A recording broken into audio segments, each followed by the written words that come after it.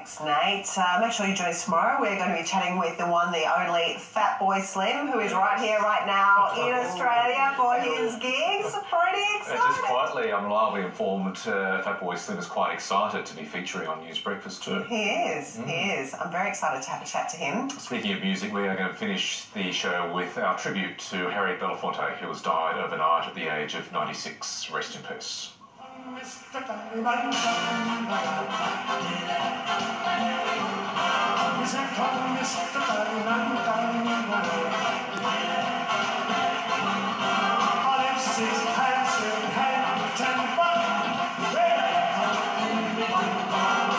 Six hands in hand, 10 bucks.